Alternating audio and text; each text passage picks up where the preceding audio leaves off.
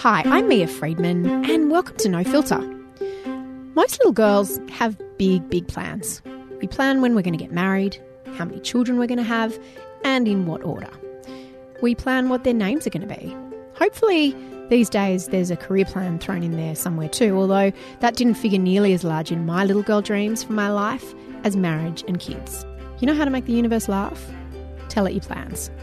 I used to know Chloe Shorten back when she was Chloe Bryce, and we both worked at Clio together 25 years ago, helping to compile the annual list of Australia's most eligible bachelors. What a hideous job for two young single gals to have to do. But we struggled through it. Neither of us married any of the guys on that list, but we did both get married in our 20s and then separated, which was definitely not in the happily ever after brochure. Chloe is an author, mother of three, former newspaper and magazine journalist, and communication specialist and consultant. And in her mid-30s, Chloe was also a divorced mother with two kids, a boy and a girl, aged 6 and 7. It wasn't easy. Never is.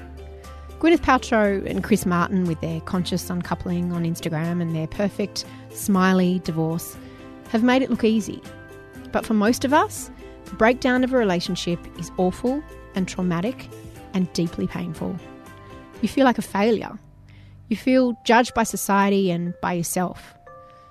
Eventually, of course, things straighten themselves out and your life continues, and in many, well, most cases, it's better than it was when you were in an unhappy relationship.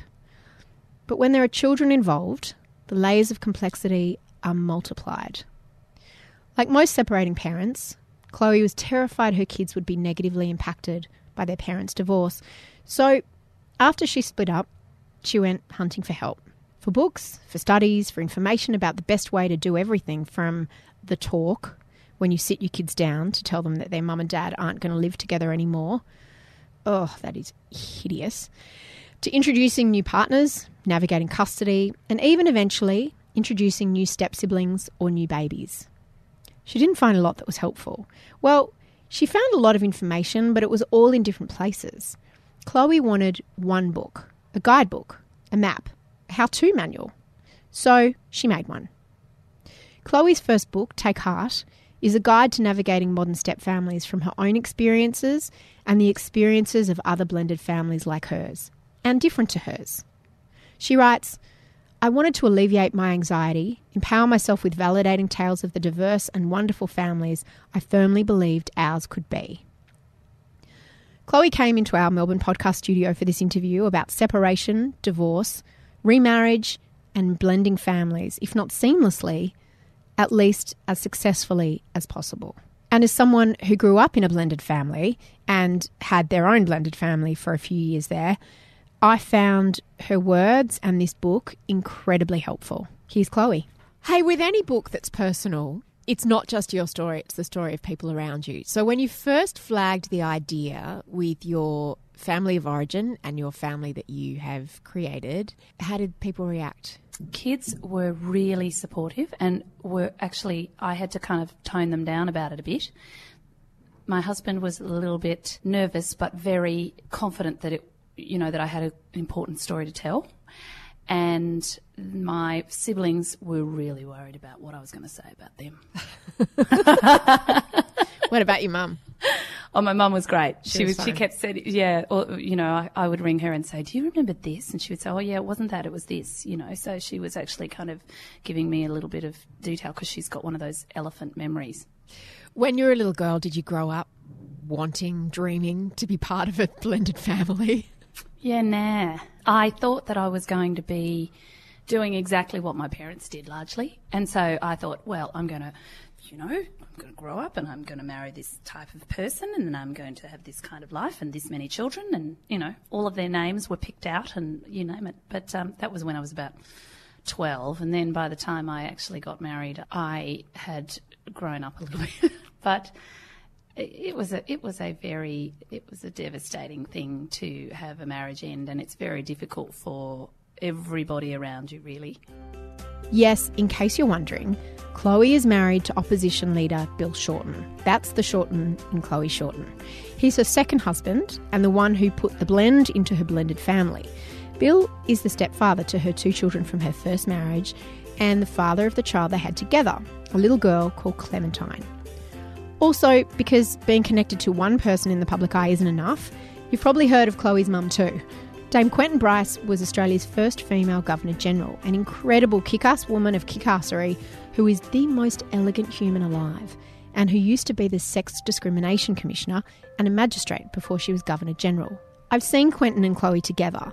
I've spent some time with them, along with Clementine, and their relationship is as warm, affectionate and close as any mother and daughter I've ever seen. Okay, back to Chloe. I didn't realise you came from such a big family. You're one of 5 or 6? 5. Was there any divorce in your family? No. Well, I was the first of my generation, but then I subsequently found out there was an auntie here and a great uncle there, and even someone a bit further back than that.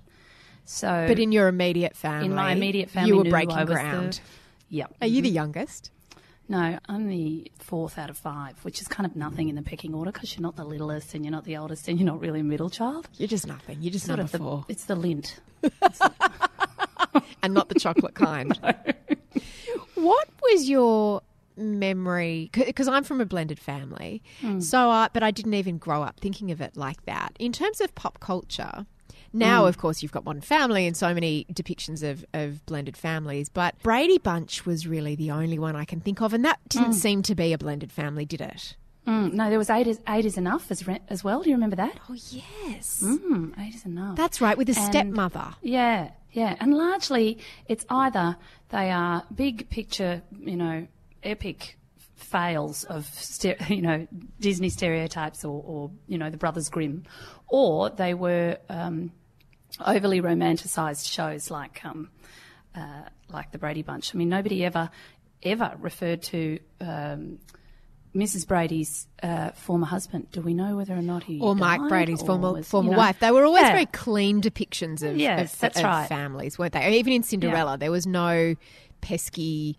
biological mother hanging around. No, or just, and this sort of stereotyping is very unhelpful. So when you have role models of any kind, you can start to peg what you're doing, to them, and that's really what I was looking for with the book. I was looking for, where are the stories that show the outcomes are going to be okay? Where are the stories that will give me this confidence that if I do things in a certain way, the likelihood is that the children will thrive and, more than survive. They'll thrive and be healthy, happy kids. And it was very hard to find that. There was lots of examples and stories about those first few years, when people actually remarry or divorce and then go off and, become sole parents. There's a lot of personal accounts, and then there's a lot of deep research, clinical research, and extraordinary work done by these people all over the world, and particularly here in Australia. We have some serious experts on blended families and non-nuclear families. How common is it in Australia? More than 2 in 5 kids lives in a non-nuclear family environment. So it's, largely 43%. And finding out exactly how many people we're talking about is really difficult, because when we look at the statistics, they're based on, largely the census and other research, which doesn't necessarily give us all the information we need, because a lot of people don't want to label themselves. And that, again, is about the stereotyping. They won't want to. A lot of people won't fill out a census form saying, I am a part of a step family. Because of the stigma. Yeah. You were married quite a long time. So you got married when you were 25, had your kids at, 29 and a couple in your early 30s, and you didn't get divorced or you didn't separate until after, 16 years you were married? That's right. We were together, all together. Chloe, that's a long time. So you say long marriages are not a given in your book, and this idea that we all think it's going to be happily ever after. But that is a long innings. That's longer than the average marriage. That was not the whole time we were married. We were married for 10 years and together for another 6 years before that. But even in that time, the average marriage in Australia now is about 12 years. And it's interesting that the divorce rate has actually tapered off. We've actually got lower divorce rates now than we had 10 years ago. Why is that? And, well, I think that there was a peak or an uptick in divorces when the laws changed to allow largely, women and some men to get out of unhealthy, damaging relationships. And so, once those laws changed, there were people who I suppose ran for the lawyers. But then as people started to recognise that that wasn't necessarily always the way to resolve things, I suspect that that sort of tapered off a little bit. And I think people have, I would say that interviewing people, I've found that some people have gone into relationships, into marriages, thinking I can always get out of it, and that is always a bad thing to do. Is it psychologically a bit like signing a prenup? I don't know. Where you're already thinking about the end before you even begin. I wonder whether or not there are, and there's a lot of expertise out there about these sorts of things, but when you look at how people decide that they are going to remarry, that seems to be a lot more thought involved in doing that, and I wonder if it's because there are children involved, and sometimes the time frame of that is short, but there's a lot of research to be done about why we take the steps we take, and that of course shows us that in the first 5 years of the second marriage, that's when you're very vulnerable as a couple and as a young family. So I wanted to try and find out what were the protective factors that we could learn for those 5 years to help strengthen that family, and then because then the likelihood of failure then tapers off quite significantly. In other words, those first 5 years after you've reached that point, you're a lot stronger. And if you can find out what they are for step families, the same things apply for any other marriage, any other nuclear families. So no matter what number marriage it is. Yeah, so it's not just a book for step families and, blended families. It's actually got a lot of data in there and evidence about what are the things that you need to do when you're putting a family together to, to consider. Immunise it. Yeah, and to strengthen it and make it resilient. Okay, some chronology, because you probably might be wondering. Chloe is 46 years old and she has 3 kids. She was born and raised in Brisbane, the fourth of 5 children, and was married to her first husband, Roger, for 10 years. They got married when Chloe was 25, but they'd already been together for quite a few years before that. They had their first child when Chloe was 29, and their second came quickly after. And then the couple divorced when Chloe was 37 years old. Their kids were 6 and 7 at the time. She writes in her book, "My marriage ending was not easy for me. I felt like I'd failed. It was very painful for all of us.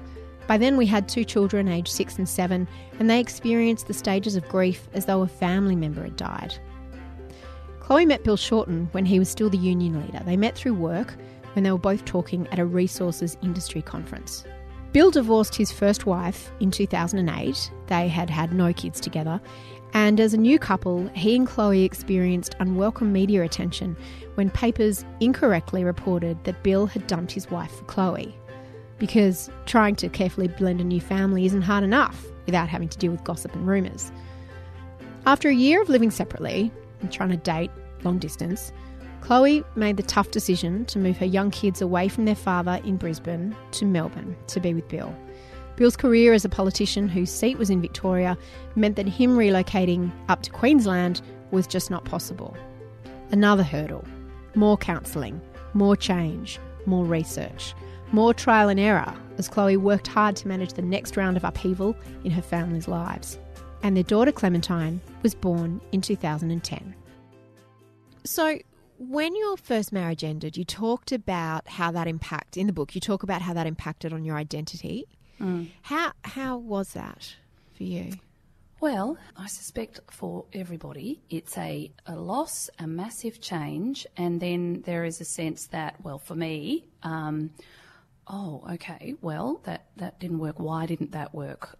What was it that I brought to that situation that, that I can learn from and I can teach my kids? In particular, you need to look at, if you come from a blended family, what the lessons are so that your children don't have potentially unstable relationships themselves. So relationships of any kind, family, raising children, it's all about stability. It's not about what the family form looks like. So I think I stopped being hung up on the form and started to really look deeply at the functioning of the relationship and the family. But, I suppose when a marriage ends, the two parties are at a point where they agree or where one person decides that it's come to the end of the road. But for the kids, they don't want it to end. I mean, assuming it's not a situation where there's violence at home or it's a horrible situation. You write about your children grieving it like a death, the end of their parents' marriage. How do you move forward with your life without trying to hurry the children through their stages of grief and processing? That's a really great question.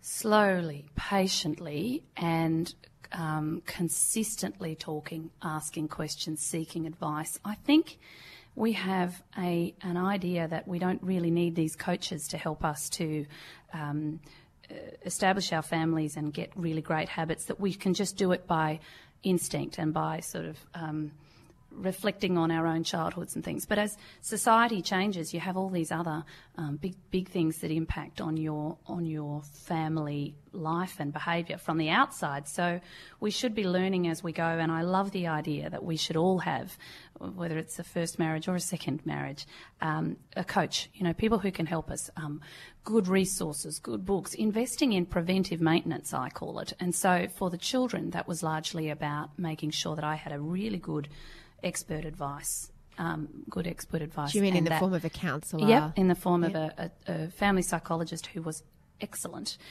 Also lots and lots of books. I was reading, I was online, and then I started to become really quite discerning about what I would take from some of the resources. And what ground rules, I guess, did you put in place with their father so that they would maintain a strong connection to him?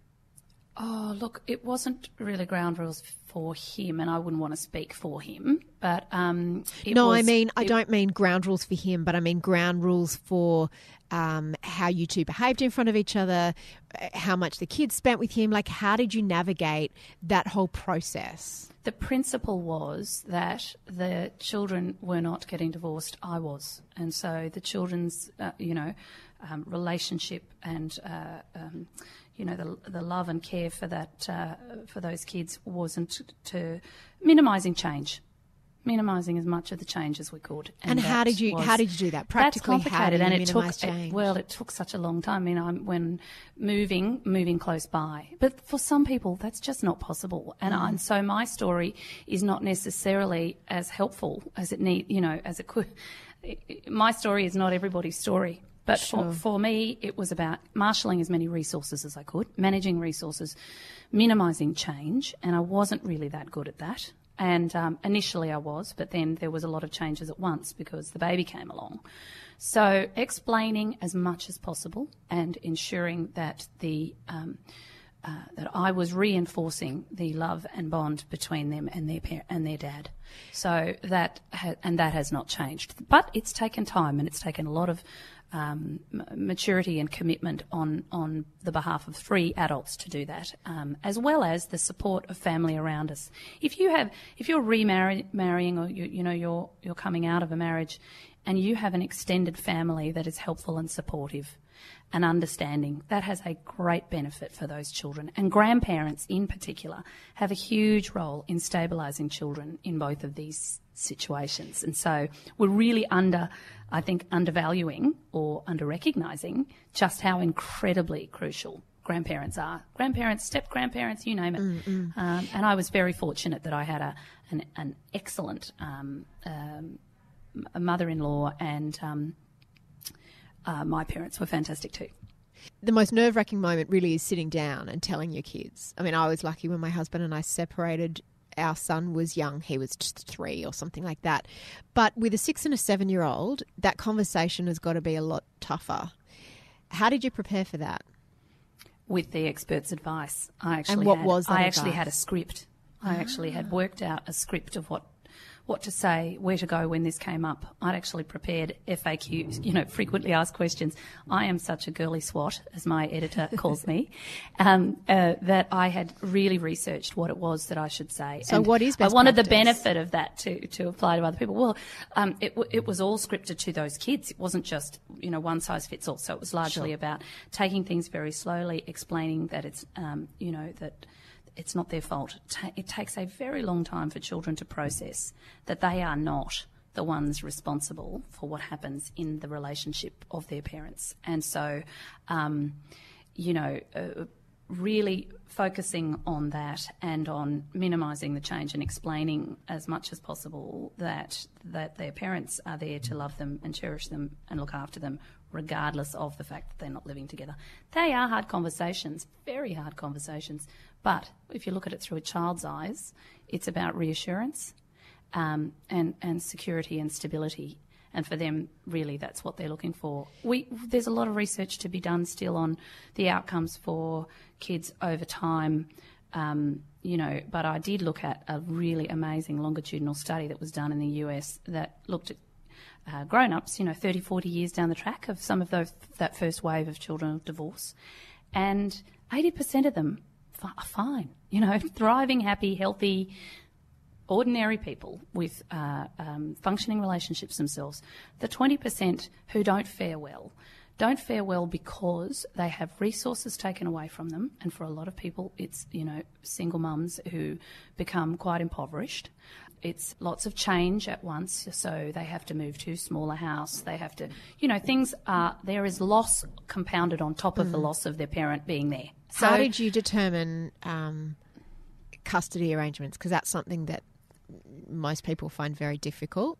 Well, that took time, and it's not really, and I don't go into that in my book out of respect for their dad. Sure. But needless to say that years on now, we have lots of shared activities together, including, we celebrate all the kids' things together, and that does take time and commitment and maturity. Because that's everybody's ideal, isn't it? That. The idea of conscious uncoupling and that you will still be able to come together. But in most cases, that's just not possible in those early years, is it? Yes, especially where there has been, abuse or violence, which is also, I was listening to somebody talking this morning, a woman from the University of Adelaide on the ABC radio speaking this morning about the number of assaults that are presenting in Victorian, Australian hospitals? Anyway, some huge amount, 20,000 or something a year, and 10,000 of them are related to intimate partner violence. So we've got a long way to go towards supporting, I think,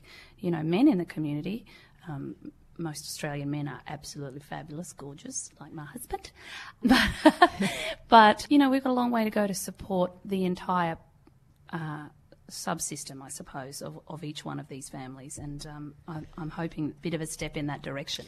In terms of your status as a woman, you went from your identity as being a married mother of two in your community to being a single mother. Did you find you were treated differently?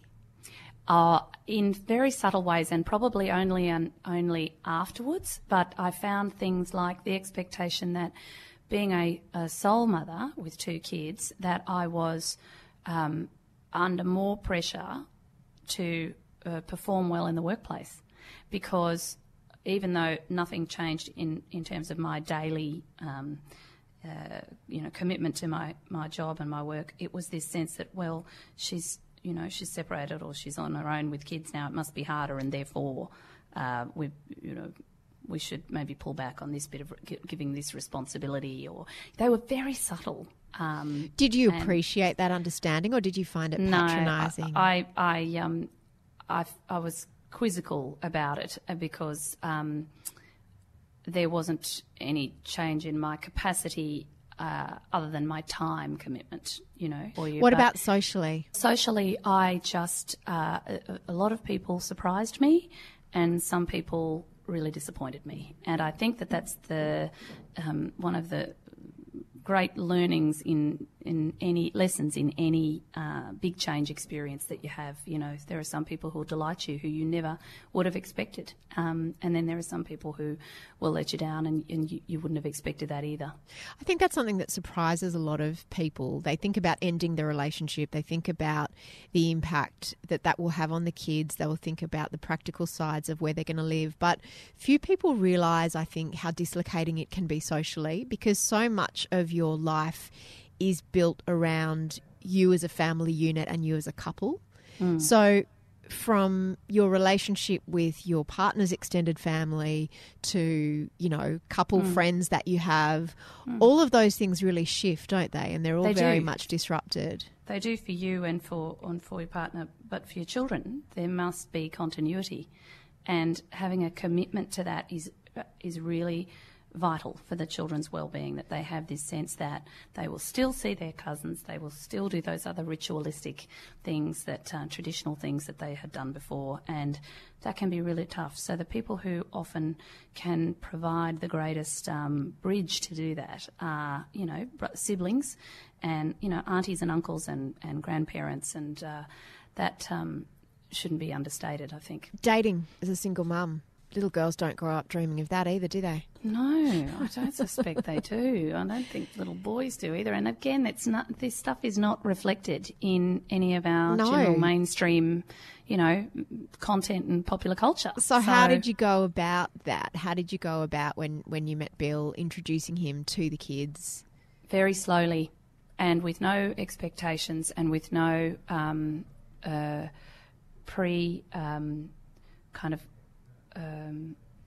labels on what the relationship was at that time. Did you just like explaining with his friends? We're out. Yep, yeah, that's right. And were they very protective of you? No, they weren't really. No, they were just happy little, you know. And I suppose that they probably would have had confusion at some time, but we were taking advice along the way, and so I think we're fortunate that we did that. I think we're really fortunate. One of the things that you write about at the end of the book, you talk to Bill and ask him what his advice would be, and he said, "Be their friend." Yeah, which is so interesting because it's the polar opposite of what parents are usually advised to do. It's like, don't be their friend, be their parent. Yeah, but with a step parent, for young players, that one. Yeah. So tell me the difference about that and how a step parent needs to approach kids. The great phrase that I heard a woman called Patricia Papernow, who's one of the sort of gurus in the field, she said it's connection before correction. Before you assume the role of the disciplinarian, particularly for the bloke, which is often what society expects of a male in a household, is to make the connection, to be a friend, and just get to know them, and build trust with one another and a relationship. And then if they're that child, depending on their age, of course, too, then over time builds up that relationship that can lead to that person, you know, the other person making some rules or reinforcing those rules. That's great. But that doesn't always happen, and you certainly should avoid going into it with those expectations. Similarly, stepmothers have a really complicated time of it because society expects women to go into relationships and be the nurturer and the organiser and the domestic, you know, arranger. And naturally, women tend to fall into that. And that is a real trap and can be very difficult and create all sorts of tensions because the children really aren't necessarily wanting that. And yet that's often where she falls. So the partner has to try to help her not do that. And then she, again, makes the connection and the friendship. And sometimes that doesn't even work out. Sometimes, you know, there is no great deep bond between a stepchild and a step-parent. And as long as there is respect and kindness there, then that's good enough. So it's really understanding, taking the pressure down for those people, for whoever it is that's the new person, and also respecting, allowing the original parent to have a bit of space with those children on their own. So going from that sole parent time where you're actually really intensively in that relationship and almost exclusively because you're focusing on their well-being, going from that into a relationship, it's important. I've learned it's important from all the studies that I've read that little bubble can have time on its own as well, and that shouldn't, even though sometimes it makes the other person feel excluded and on the outer, that's okay, and that the relationship between all of them can still be healthy with that in mind. You and Bill dated for about 18 months before you moved to Melbourne with your kids, which I imagine was difficult in itself, a difficult decision between having them stay close to their father and then moving to Melbourne. And then you guys married in 2009 and had your daughter Clementine together in 2010. So I wanted to ask you about that. It was your third child and his first. This is quite common in blended families, that you've got someone who's done it before and someone who it's all brand new. How different were your experiences, and how did you manage it for your first two children? Well, there's that vague sort of fugue state of memory that I have about those first few months with the baby. I think I've blocked a lot of it out. And that sleeplessness that is so terrible. I do remember having all of them in bed with me quite a lot. And, so there was desperate to get sleep and going past my bed and patting my bed, my pillow. I love you, bed. And so that's really the first 6 months. That's what I remember the most. Adjustment of any kind with a new baby, even with a nuclear family. In a nuclear family, let's say. What are the extra challenges for a blended family? The extra challenges, because what we had was the age gap too. So we had that 7-8 year age gap. So the children were old enough to realise that this was. That had some benefits, them being older, because they weren't, going through that terrible sort of toddler baby rivalry, but they adored her and treated her like the little precious little deity, and that bond of them being a little bit older and loving that baby so much was really quite a gift. So it was sounds like Clementine was quite a binding factor in the new family unit. Yes, that you created. And I put that down to the approach that we took, the extended family support we had, and the ages of the children. When you say the approach that you took, what do you mean?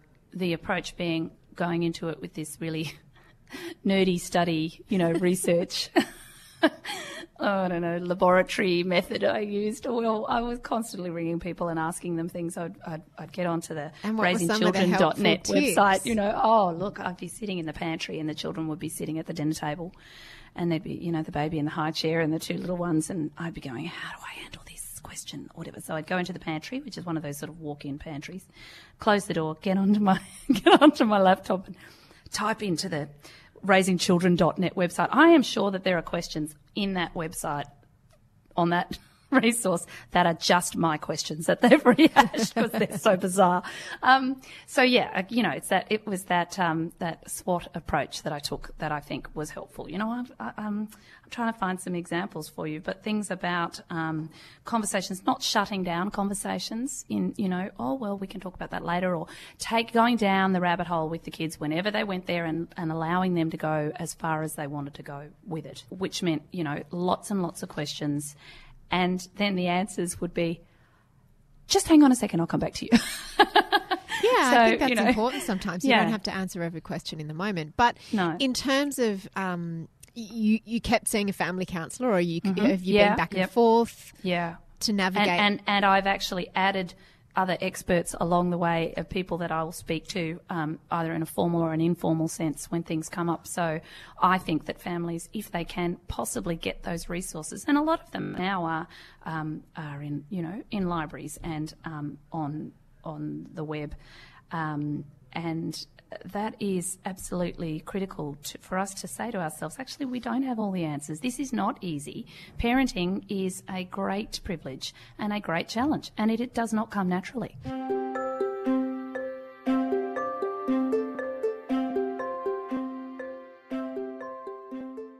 Testing 1, 2.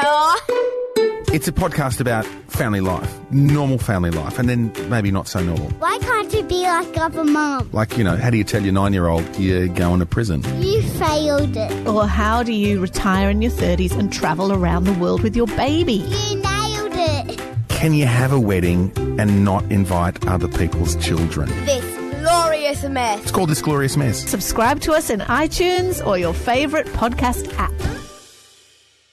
You write that you used this research to make sure your family was moving through the stages correctly. What did you find the stages were? Well, I suppose there's that sort of, they're often the stages that you have in a first marriage too, which is the sort of the fantasy phase, this unrealistic expectations about how things are going to go. People don't necessarily tell you.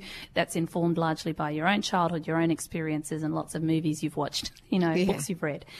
So there's that, I suppose, busting that myth, really, busting all those myths next, and coming down to the point where that where the difficulties start to bubble up, which is another stage, really, is starting to understand what they are and recognise them for what they are, then mobilising and realising that you need some support and some help and expertise, and then moving through the stages of the action from that mobilisation stage, acting on it, implementing them, recognising that you're not perfect, and that these things are fluid and take time. You don't need to stick to traditional roles of a nuclear family. Trying to replicate them won't work. Largely, a step family, a blended family, is not a subset or a subcategory of a nuclear family. They come in all shapes and sizes, and in Australia, it's the functioning of the family, not what it looks like, that's the more important thing. So focusing on that function, understanding that there are stages that you go through and that you'll come out the other end stronger, happier, healthier, with more resilient kids. I think the most interesting thing that you said was that it took time to get to that point where you can celebrate those milestones together, and you can be, the heat goes out of it, I suppose. The heat goes out of the breakup, and you remold your family around this new shape. Managing expectations as you go into it is really important. I think one of the things that I had learned from one of the specialists was to lower your expectations of how long it takes. It takes 5 years, not 5 months. It can take 3 years, not 3 months. And rushing through only puts more pressure on you and your partner and the kids. So slowing down, taking the pressure off, not trying to conform to other people's ideas of how you should be creating and supporting your family, asking people for help and support, reaching out. It's a very difficult thing to do. Women do it all the time when they have their first babies, but they often have, maternal and child health nurses to help them do that, to put them into networks. I'd love to see some sort of support networks in the community for blended and step families and for sole parent families. There are 63,000, according to the census, grandparents in Australia raising grandchildren. I'd love to know who it is that reaches out to those people. So it's understanding that it doesn't just take a village to raise a child. It takes a village to raise a family of any kind. And so there is, you're right, there is no one size fits all. But for anyone who is experiencing either creating a new family or perhaps evolving from the shape of one family to the next, take heart. Your book is a fantastic place to start. Chloe, thank you. Thank you so much. Congratulations. Thank you. I'm really looking forward to your book too, by the way, just quietly. Scary. I know, we're book sisters. Yeah, we are. Thanks. Thanks, Mia. This episode of No Filter was brought to you by Telstra Smart Home. Telstra brings you the magic of technology with Smart Home, a clever little app that lets you manage your home from anywhere, even this podcast studio as I'm doing right now. Thanks for listening to No Filter. As someone who grew up in a blended family, I really found that amazing. I mean, blended families, not many people had blended families when I was growing up. I have a half-brother. My father is my mother's second marriage, and she was a single mum when she met my dad.